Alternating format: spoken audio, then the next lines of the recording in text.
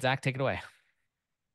Okay, I'm going to demo component concurrency limits in the dependent values update job. We made a change that allows us to control at runtime how many components will be executed at once in a single dependent values update job.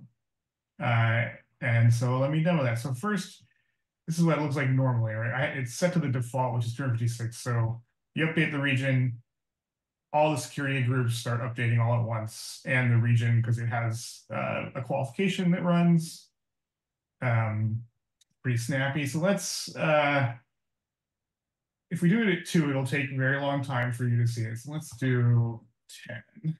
So there's a column for every workspace. You can update a column in the database that controls the concurrency limit, and we're going to expose this on the admin panel so that we can use it to um, go to a workspace that's like really taking up a lot of resources and say, hey, you don't get to take up as much resources. So maybe unless you pay us, but no, I don't know. I don't know what the reason will be, but basically operational control.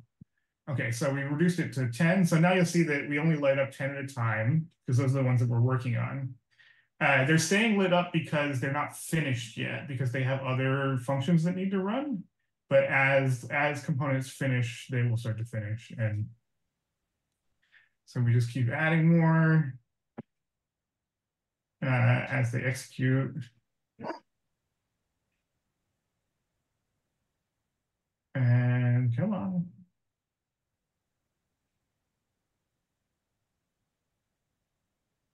Boy, it makes you want to set that number to infinity, doesn't it? Yeah. Yeah, and maybe we'll find out whether this, maybe infinity is the option and we need more controls at the Veritech or Cyclone level. I don't know. But it's finishing. Oh no, I'm pleased that we have this control. This will be useful. There we go. And these should all be US West C. They're getting US West 2. Okay, and finally, the end of my demo, and there we are. Okay, well, that's component concurrency limits. And I'm going to try and find the Zoom window to stop the share.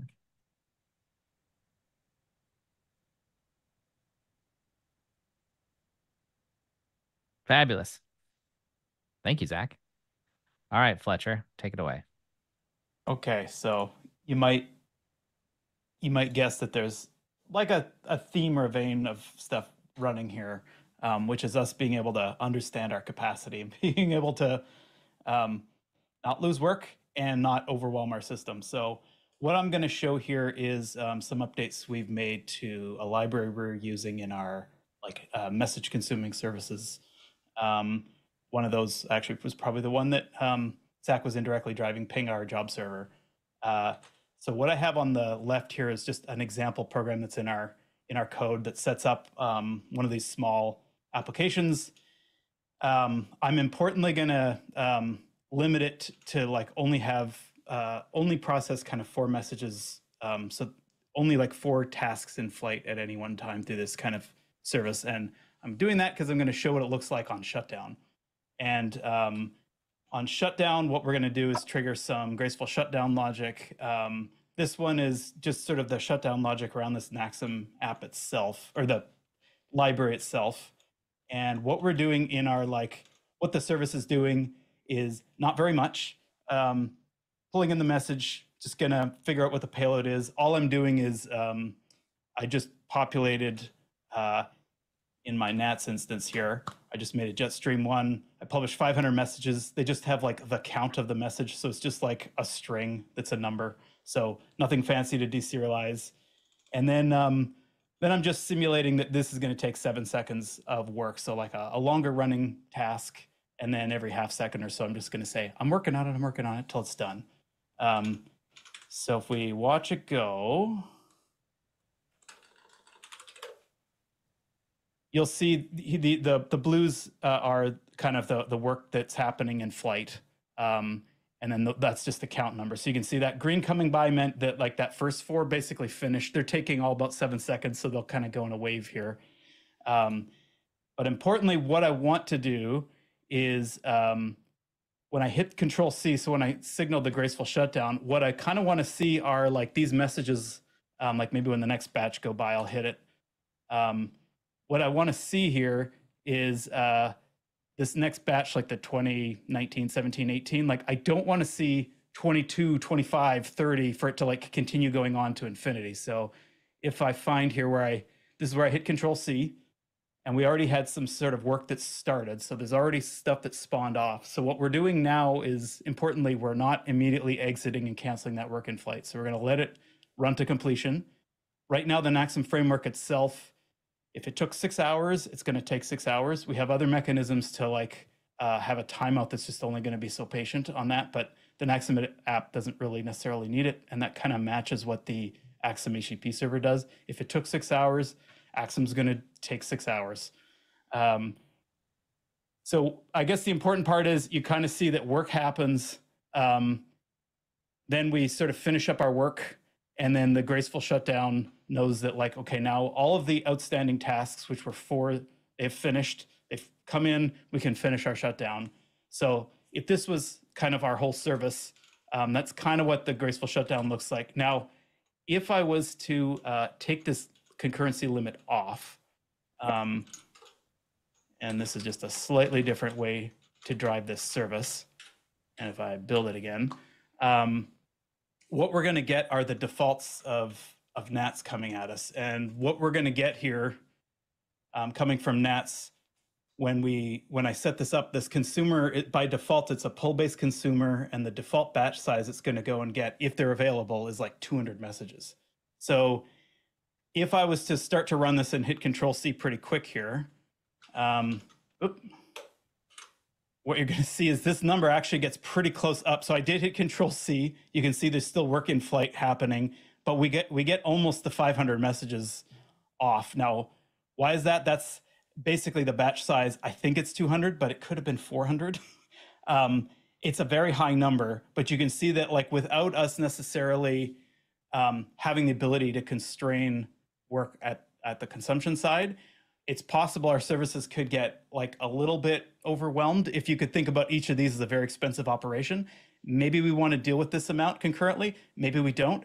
Maybe that limit number is an extremely high number, and maybe it depends on our service. But basically, we have the ability to control that at the consumption side, no matter what sort of volume of work is waiting for us on queue. And then also importantly, making sure that work is allowed its opportunity to like complete its work, so that I guess the other thing that happens is once that graceful signal shutdown happens, we're sort of immediately unsubscribing from the queue. So there's no more other work. Anything that was in the batch that we haven't acknowledged just sort of remains on the queue. So what we've got is the equivalent of we stop subscribing and we drain all of our work and then we quit. So it's I think what we would expect we want in our services. It's not exactly what we've had till, let's say, last week. And we'll sort of see the effect of that, how that plays out. But what I expect we should see is less to no sort of work in flight loss that can't go back to like these sort of incoming queues. And most of our services operate that way. So Nice. And I suspect this won't be the last demo that's around, shut down and not losing work. Yeah. Because as we get closer and closer, part of the big focus is on those operational pieces that are like, how do we make sure that we don't lose people's data? How do we make sure that your work in flight always gets accomplished if it can? Like, how do we deal with back pressure and noisy neighbors and all of those sorts of things? Like, you can smell the trend. Nick, you're up. Okay. Let me share my screen. I think this will work. All right, so today I'm going to be showing you more shutdown stuff. Say hi to Todd. Okay, so what we're basically doing is I'm actually going to piggyback off of what Fletcher just said, and we added sort of layered shutdown. So before we had shutdown that sort of drained everything immediately without any specific given order, and a hypothesis was with LayerDB that LayerDB wouldn't clean up after itself. It wouldn't close down its task. And as we were looking, we realized that LayerDB threaded through all of its trackers and tokens well. LayerDB was actually closing too quickly. and SDF or Pinga had oncoming work. So this led to a bit of a weird situation. So now what we do is we create multiple trackers and tokens so that you can have a unified flat list order for how to handle them and shut down. So for instance, we'll have your main sort of tracker shut down, in this case for Pinga, all the jobs, let's flush them out and close and not accept anything else. Then LayerDB will wait until it's done because now it'll have all the jobs in flight. And then after that, we'll do telemetry. And we want telemetry to always be the last for reasons that are fairly self-explanatory. And you can see here, it's very similar to before. You borrow trackers, tokens are easily clonable, and you thread everything through until the end. Well, what Fletcher was mentioning is now we have sort of in our graceful shutdown handler, you pass them in groups, and the groups are ordered based on how they're sent to the graceful shutdown handler. So if you look, this is some of the SI service graceful shutdown code, and our 4 main Rust services use it. I think SDF it's still in like a partial holding pattern. I got that in flight right now. Yep. And you can see here the groups, you can either pass in an iterator. So Fletcher and I actually borrowed each other's works here, it seems, because Fletcher extended this even further, which is pretty awesome. But you can add each group in a specific order. In the future, you may want a dependency graph. Like, let's say you don't care that like 2 things wrap up at the same time. In the future, we may want it so that you can do like a map, and these things depend on this things, and you drain in a certain order. But the way this draining is sort of going to work, and there's this telemetry guard to make sure that, yes, you pass it in as an explicit group, but we do some like extra double checks to make sure telemetry shuts down well. And this wait loop sort of occurs that Fletcher was exactly showing. But what I'll more zoom in on is this sort of like this async drain type thing with the saturating add. This is exactly how it'll basically perform the shutdown procedure to drain in a set of groups to make sure that our services close one after the other. What's excellent about this sort of ordered drain process is that let's say you're authoring a new service at System Initiative, or you're debugging one in production, or you're working with an existing service, or even deleting one. This should all be pretty easily trackable through tracing, and it's a pretty declarative order with specific tokens that we could follow down the whole stack. And that concludes my demo. Sorry, I'm like, I rewired my desk, so I got to find out where the Zoom thing is. Cool demo, though. Yeah, it was such an abrupt ending to the demo, I think. No. It's like a fun day of people not Okay. being able to stop Zoom. There we go. Okay. John Watson. It is time once again for the John Watson experience. Stop. Yeah, it's funny. If I accidentally share the wrong window, you'll see me telling John Kaiser I really like his shirt. So hopefully this works. All right. Okay. So you should be able to see part of my window. Yeah. Yes.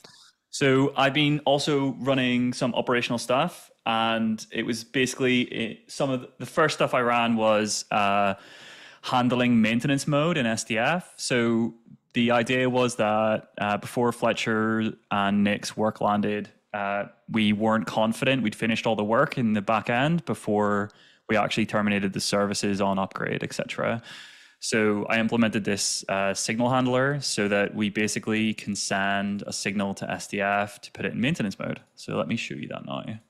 So this is my local workspace, and I could send this USR2 signal that I've repurposed into SDF, and then basically the next API call, it will be like, oh, hey, dude, we're down.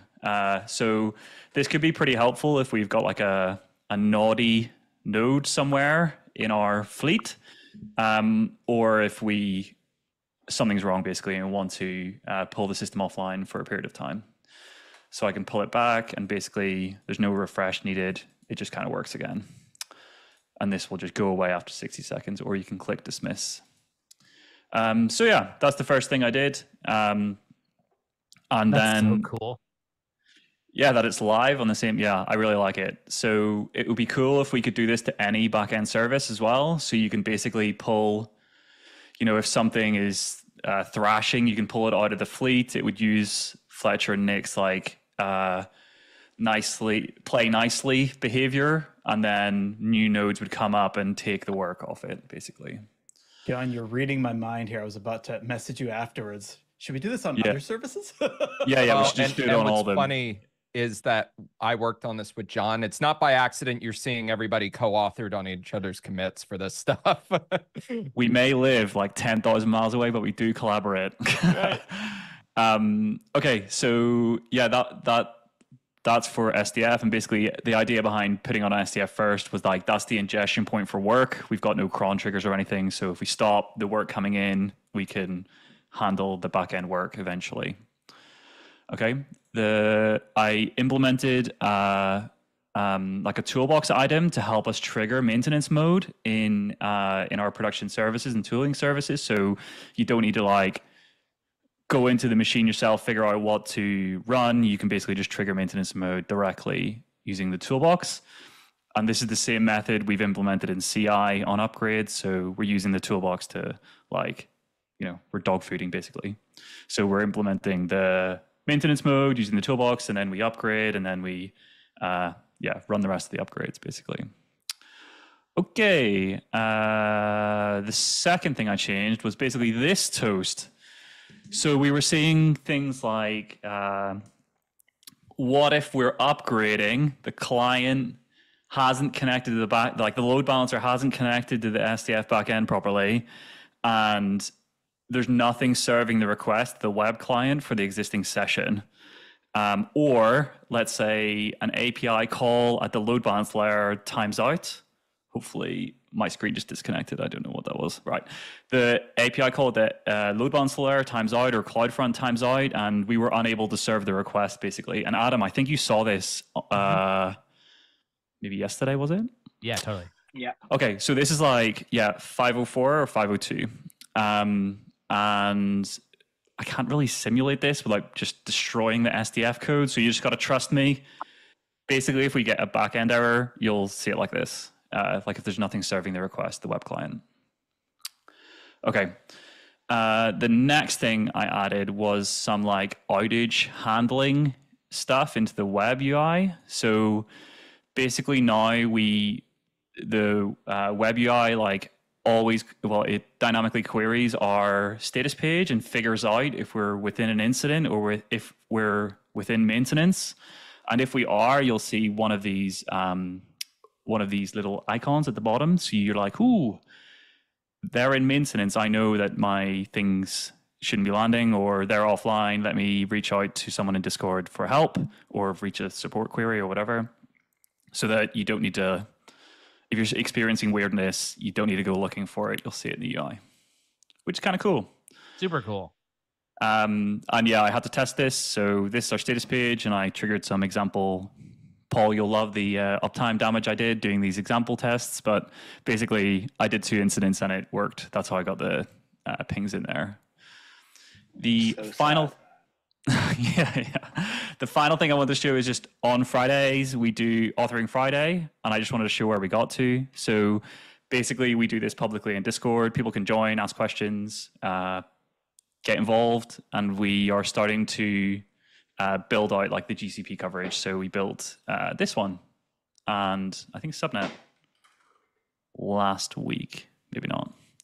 Okay, we're getting through Subnet. But yeah, so you're welcome to join, and thank you for everyone who attended. It was super fun. Sweet. That's me.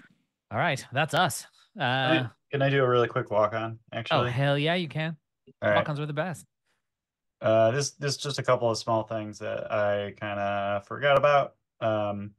We had a very small incident last week, and it took longer to resolve than it should have because I was logged into the wrong environment and restarting SDF in one environment and checking results in a different one.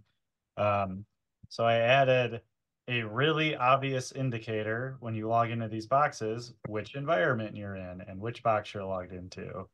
So no more mistakes. I'm talking to production Pinga here. So I wanted to show that because I think it's kind of neat and it should prevent us from having issues like that in the future.